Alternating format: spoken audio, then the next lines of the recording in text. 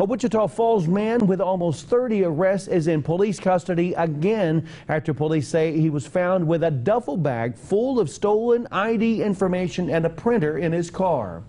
This is 46-year-old Jamie Fuller. He's charged with fraud, ID theft of more than 50 pieces of information, and tampering with evidence. Wichita Falls police say they stopped his car after it showed to have no insurance. Officers also say that they smelled marijuana and had Fuller step out. That's when they found a plastic bag containing white crystal powder on him, they say. It was when officers searched the car that they say that they found the duffel bag of stolen ID information and a printer. According to officials, the stolen information is connected to more than 50 people. The driver's license in Fuller's wallet also belonged to someone else, they say. Now, back in the 90s, Fuller was charged with the shooting death of a man and wounding that man's wife during a burglary.